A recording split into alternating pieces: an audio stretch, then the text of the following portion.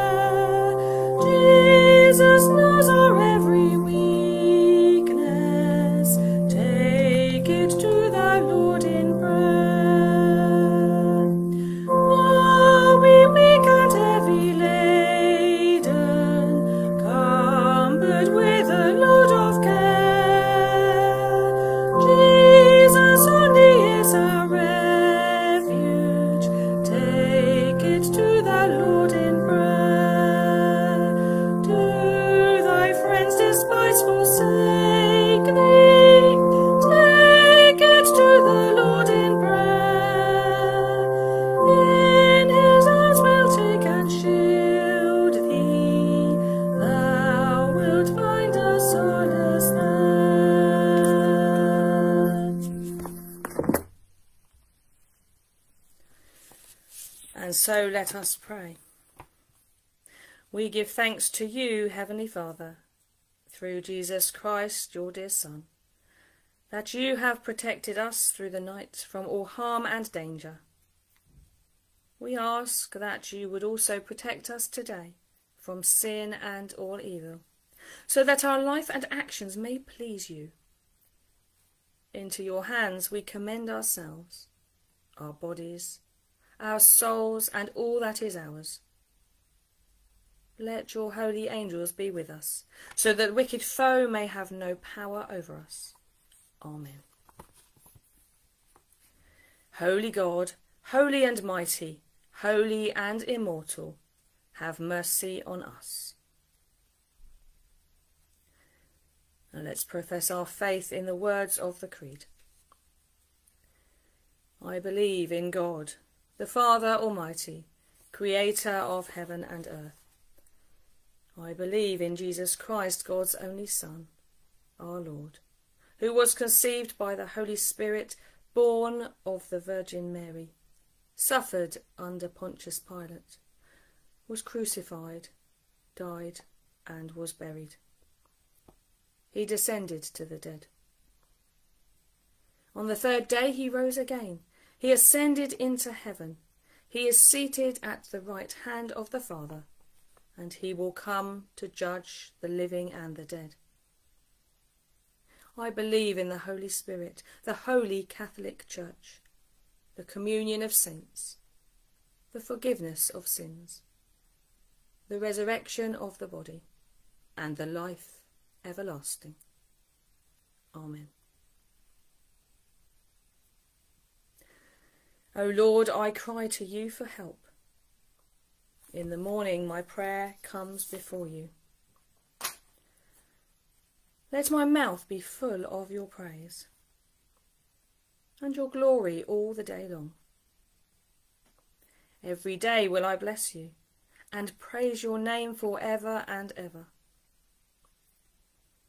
Awesome things will you show us in your righteousness, O God of our salvation. O hope of all the ends of the earth, and of the seas that are far away. Bless the Lord, O my soul, and all that is within me, bless God's holy name. You redeem my life from the grave, and crown me with mercy and steadfast love. Lord, hear my prayer, and let my cry come before you.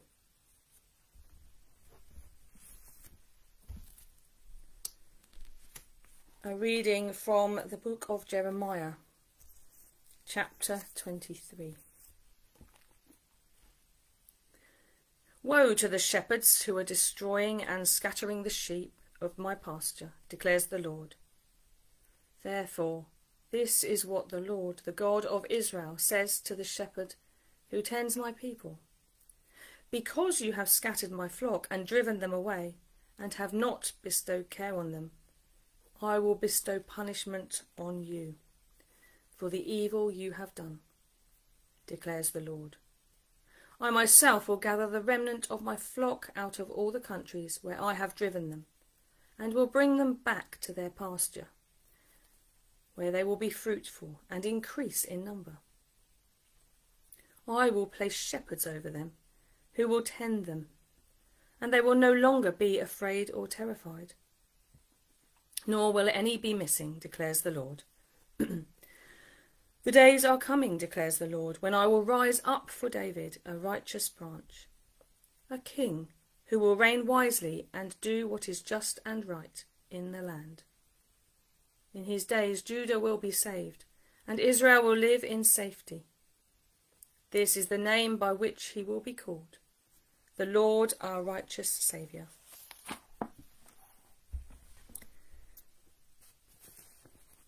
Now today's psalm is Psalm 23, that well-known and well-loved psalm. And today we'll sing it to the tune of Crimond, The Lord's My Shepherd.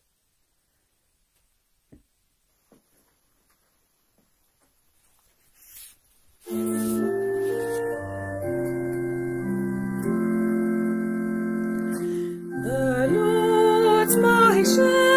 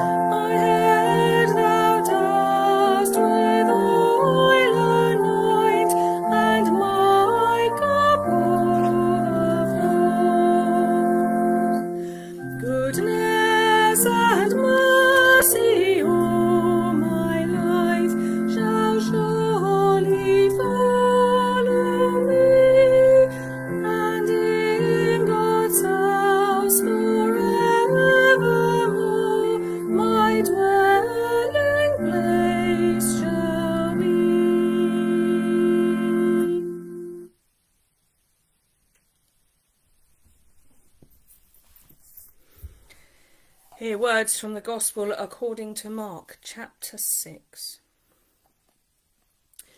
The apostles gathered around Jesus. and reported to him all they had done and taught. Then, because so many people were coming and going that they did not even have a chance to eat, he said to them, "Come with me by yourselves to a quiet place and get some rest."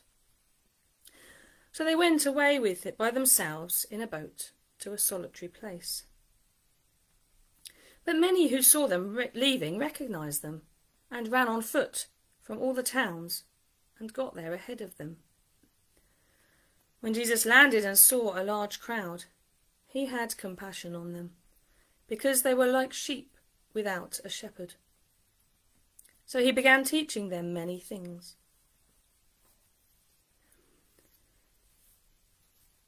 When they'd crossed over, they landed at Gennesaret and anchored there. As soon as they got out of the boat, people recognized Jesus. They ran throughout the whole region and carried sick on mats to wherever they heard he was. And wherever he went, into villages, towns, or countryside, they placed the sick in the marketplaces. They begged him to let them touch even the edge of his cloak, and all who touched it were healed.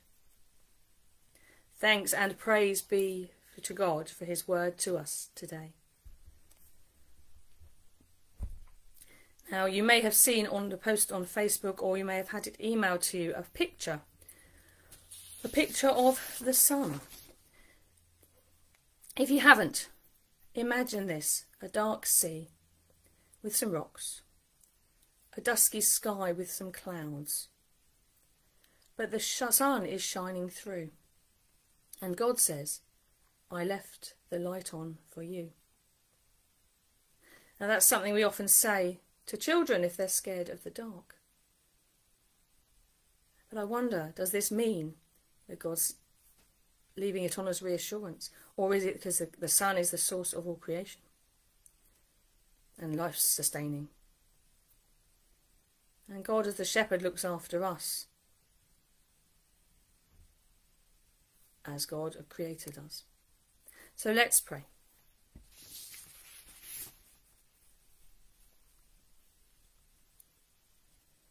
God created us all, and the sun is a source of life.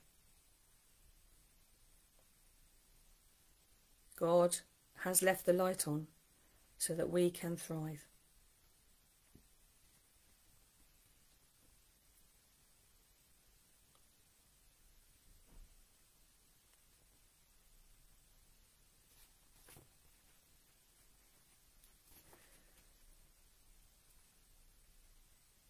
When a child is scared of the dark, a light is often left on for reassurance.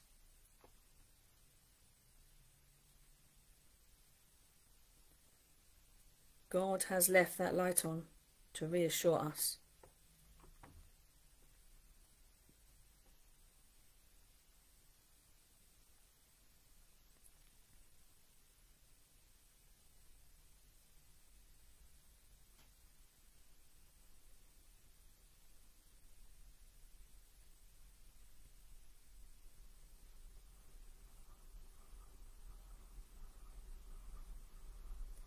When we feel like there's a cloud hanging over us, we may say that every cloud has a silver lining.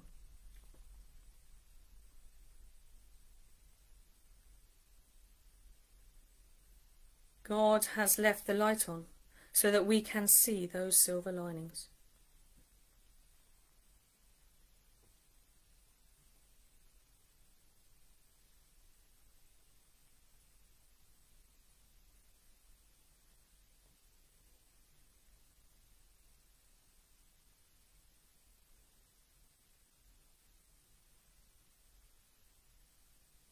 When going through tough times, we can be encouraged if we focus on the light at the end of the tunnel.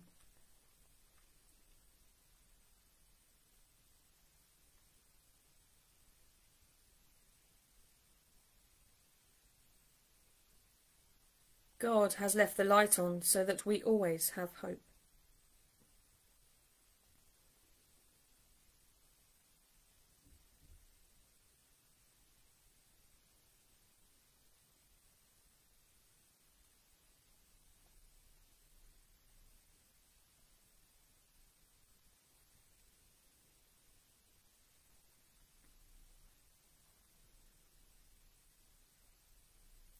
When a shepherd takes his sheep through a dark valley, he knows that they will eventually come out into the light again.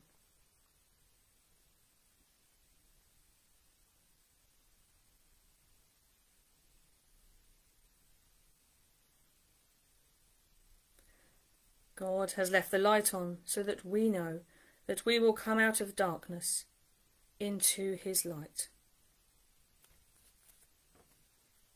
Amen. So let's join all our worries and fears and all our hopes and dreams for the future together with the words of the Lord's Prayer. Our Father, in heaven, hallowed be your name. Your kingdom come. Your will be done, on earth as in heaven. Give us today our daily bread. Forgive us our sins, as we forgive those who sin against us. Save us from the time of trial, and deliver us from evil. For the kingdom, the power, and the glory are yours, now and forever. Amen. So we come to our final hymn, the words of which I thought were very, very appropriate for the thought of God leaving the light on, and God being of creation, of power, wisdom, bounty and being. You may not recognise the words, but I'm pretty sure you'll recognise the tune.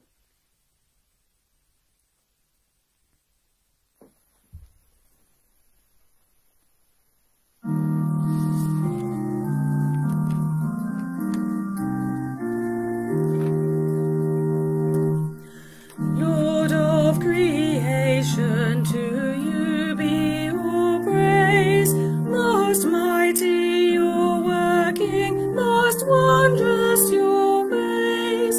Your glory and might are beyond us to tell, and yet in the heart of the humble you dwell. Lord of all power, I give you my will, in joyful obedience your task to fulfill. Your bondage is freedom, your service is song, and held in your keeping my weakness is strong. Lord of all wisdom, I give you my mind, reach truth that surpasses my knowledge to find. What eye has not seen and what ear has not heard is taught by your Spirit and shines from your word. Lord of all bounty, I give you my heart. I praise and adore you for all you impart. Your love to inspire me, your counsel to guide, your presence to shield me, whatever betide. Lord of all being, I give you my all. If e'er I disown you, I stumble and fall, but let in your service your word to obey. I'll walk in your freedom to the end of the way.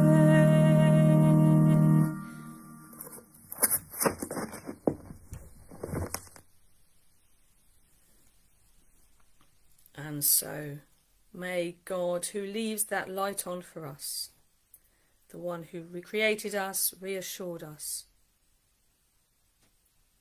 looks after us, leads us through the darkness,